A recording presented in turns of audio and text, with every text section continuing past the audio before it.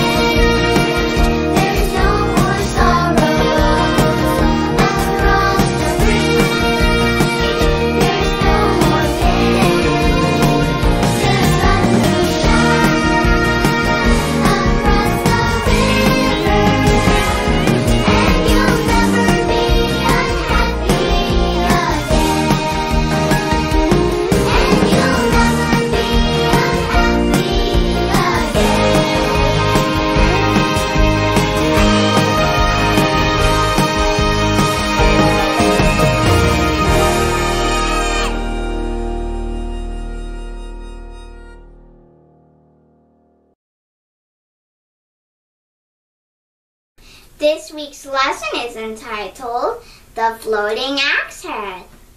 Boys and girls, what was the title of our lesson? The Floating Axhead. The memory verses: serve each other with love. Galatians 5:13. Let's repeat it again. Serve each other with love. Galatians 5:13. Let's repeat it one more time. Serve each other with love. Galatians 5:13. Now it's your turn. Serve each other with love. Galatians 5:13. Great job, everyone. Thank you. And thank you, Misha, for saying our memory verse. You're welcome. The message for this week's lesson is, we can help others even in small ways. Boys and girls, do you know what we should do before we start the lesson? Yes, that's right. We pray. Do you remember the little song that we used to sing before we pray? Let's sing it together. I have knees that bend for prayer. I have hands that fold for prayer. I have eyes that close for prayer. Now I talk to Jesus. Let's pray. Dear Jesus, thank you for this day. Thank you for this day. As we're going to study our lesson about the floating Axhead, and be with us, and speak to us. In Jesus' name, amen. Do you think God cares about the tiniest ant crawling along? He does, and he cares about little things. One day, God showed someone how much he cared about a little thing. Are you still there, kids? Let's listen to the story. One day, Elisha was visiting the school of the prophets at Gilgal.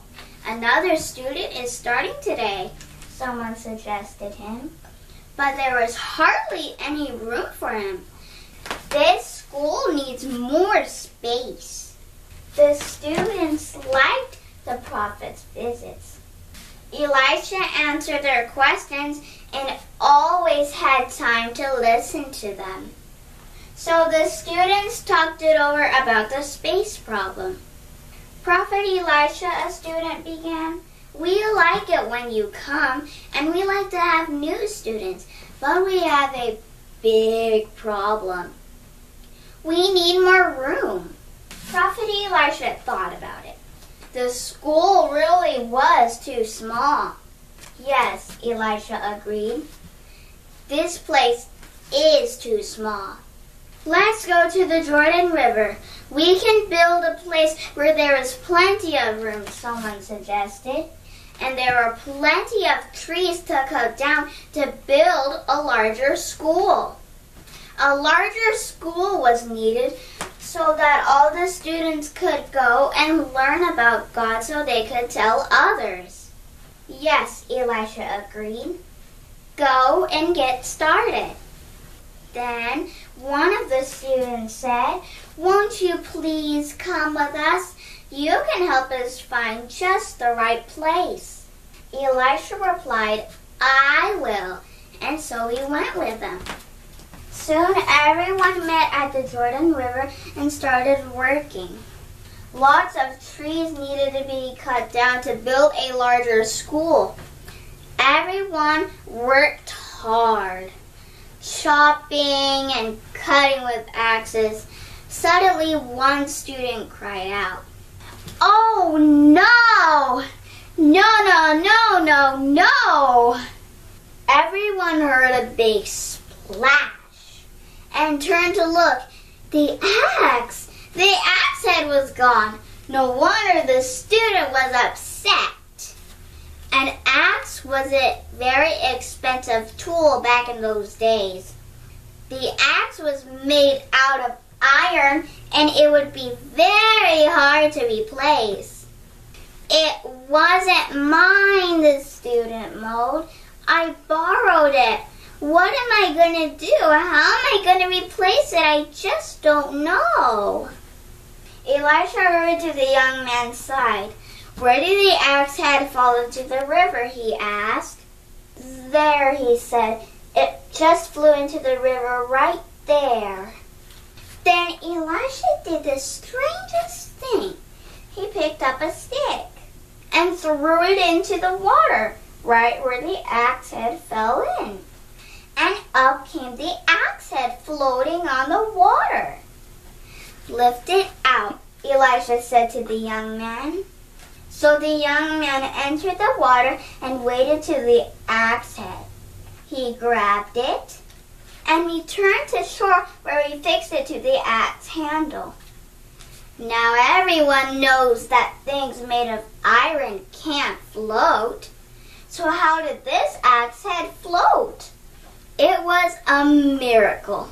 God used Elisha to perform another miracle. Yes, God does care about the little things. He cares if we lose a borrowed tool or a favorite toy. And don't forget, boys and girls, God always cares about your needs as well. To end this lesson, I invite you to pray with me. Let's pray. Dear Jesus, thank you for this day. Thank you for the lesson. Thank you for providing for all that we need. Thank you for taking good care of us. And help us to take good care of others too. Be with us, protect us, and keep us safe. In Jesus' name, amen.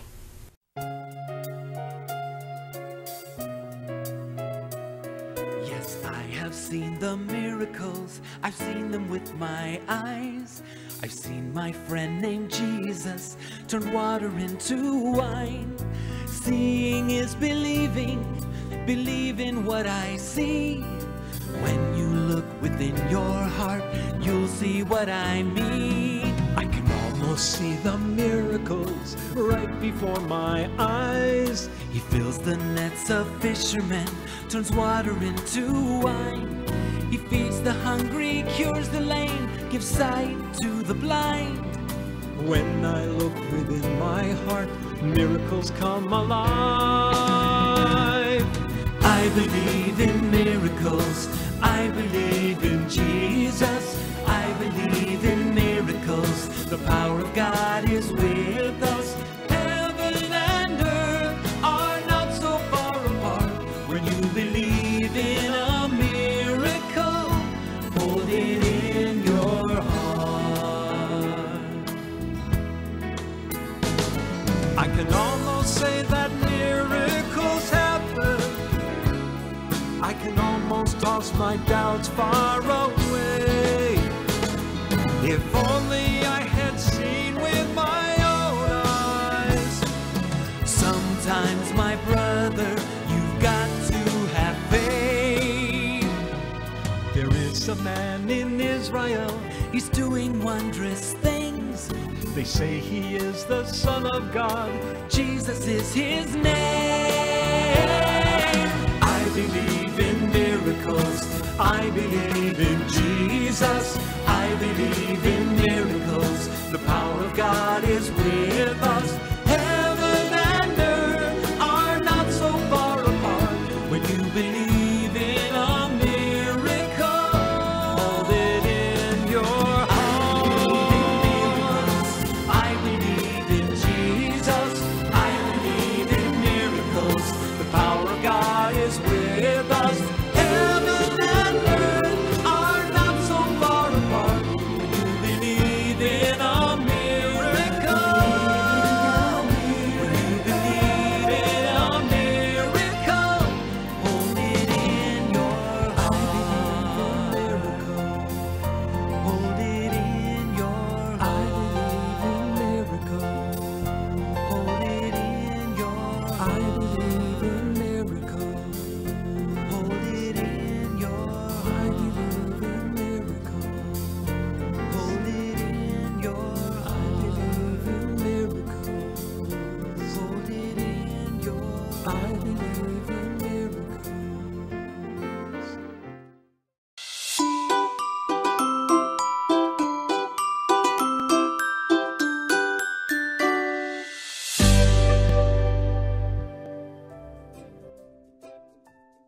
Hello, everyone. My name is Anna, and today we're on Mount Nebo, overlooking where the 10 northern tribes of Israel used to be. But they aren't here anymore. They've been captured by the Assyrian army. Did you know that Mount Nebo is one of the highest mountains in the country of Jordan? From here you can see the whole territory of Israel on a clear day. during the time of the Israelites, this mountain belonged to the Ammonites. Have you heard about Assyria? No?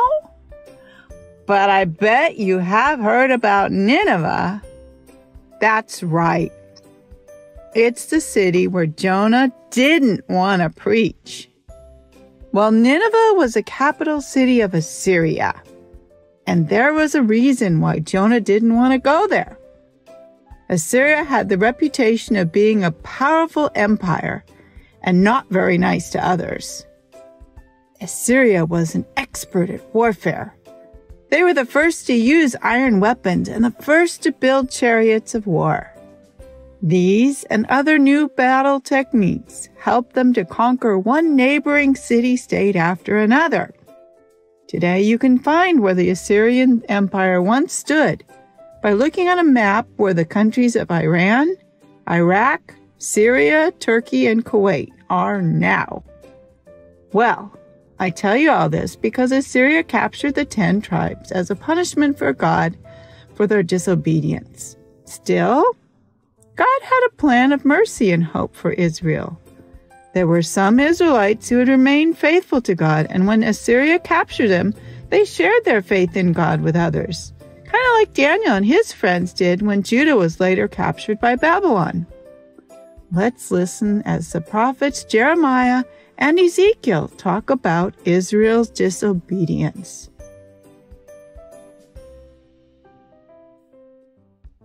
Hello, Jeremiah. I've narrowly escaped being taken to Babylon with the latest group of prisoners. Who knows? Maybe I'll be taken in the next group. I came here because I was worried about you and the remnant who remain here with you. Someone told me I would find you here. Tell me, how do you feel? I know you've wept a lot for this people. Oh, I feel deep sadness for our people because they have been exiled from their homeland, even after I gave them so many warnings from God. First, the 10 tribes of Israel were taken, and then, finally, Judah was taken by Babylon. I understand how you feel, Jeremiah. God showed me in visions the terrible things Judah was doing and the abominations they did in the temple. I mean, they were worshipping the sun and had so many images in the temple. Yes. It was terrible. You know, what has happened to Israel was not God's plan for his people. He wanted us to be a great nation, a leader above all other nations, and that through our example, other people would know the true God. My friend, it's a sad story indeed. The Israelites were a very strong and rich nation in the time of King Solomon. After all, Israel had made a covenant with God to be faithful to him, obey his laws and keep his commandments. And while Israel obeyed, we prospered. That's right. But after the kingdom divided, the northern kings turned away from God. They didn't allow the people to worship in the temple in Judah. Instead, they built high places where the people worshipped pagan gods like Ashtaroth and Baal. And that's why God delivered Israel into the hands of the Assyrians and later Judah into the hands of the Babylonians. Oh, Ezekiel, you know, when God called me, I was very young. At first I was afraid to speak, but the more I kept silent, the warnings of God felt in me like a burning fire. I couldn't keep it to myself anymore. I had to warn them. Oh, I've wept and suffered much for these people and begged them to repent of their sins and turn to him. But they wouldn't listen. Instead, they persecuted some prophets and killed others. Even I was put in a deep pit filled with mud. But God protected me. The kingdom of Israel was doomed without the guidance of God. And our enemies took advantage of us. and God also stopped helping us win our wars. I have heard how hard it was for you, and I'm happy you didn't die like many others. Thank you for all your prayers. You know what's so sad? Instead of repenting and humbling themselves before God, the Israelite kings, together with the people, put their trust in neighboring nations like Egypt. This is so bad, and now I see everything is lost. Just look at the city. Oh. Don't cry, Jeremiah. Everything is not lost. Do you remember the princes of Judah? Daniel, Ananiah, Mishael, and Azariah. They are being a light in the palace. God is using them. And now even King Nebuchadnezzar believes in God. Hallelujah! God has a purpose in all this. Now I understand why many faithful ones were taken captives. They will speak about God wherever they go, in the different lands of Assyria, Babylon, and other places. Far from home, there'll be points of light everywhere. Now I see that what God couldn't do with his people here, he has done it by sending them to all these countries. Yes, Jeremiah, all the suffering you and I and the other prophets have endured is not in vain. God has used us to give his messages of hope. I don't know what God will ask of me next, but I know this: God's plans never fail. Well, as you can see, whenever there is disobedience, there is always a consequence. When you disobey your father or mother, there's always a consequence and sometimes even a punishment to correct your mistake. You may not see it this way now, but your parents punish you because they love you. They want to stop you from behaving in a bad way to save you from getting into worse trouble later on. Sadly, Israel never learned from their consequences. They continued to disobey God, and their enemies mocked them and destroyed them. Do you want to know something? From this mountain, God showed Moses the promised land. He could only look at it, but he could never enter because Moses had disobeyed God and was also required to suffer the consequences. Nevertheless, from this same mountain, Jesus overcame one of the 3 temptations of Satan. He rejected the riches and glory Satan offered him. But there is good news. God will make a new covenant with all of us if we believe in Jesus. Yes, he will give us a loving heart, and he will take away our pride and rebellion. Do you know what this means? God will give us the strength to obey his commandments. He will give us his Holy Spirit. I have an idea.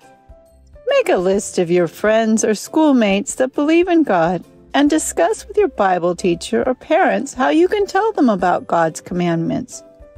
Here's a suggestion. Tell them how much God loves them and how important it is to obey his word. You can also tell them about these Sabbath school videos so they can learn those interesting lessons too. See you next week.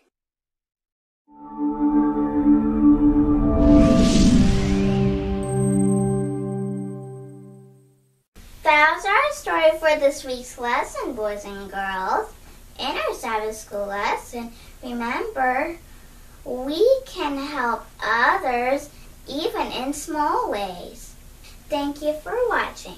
I really appreciate you for subscribing to my YouTube channel. May God be with you all. Have a blessed week and happy Sabbath. See you next time. Bye.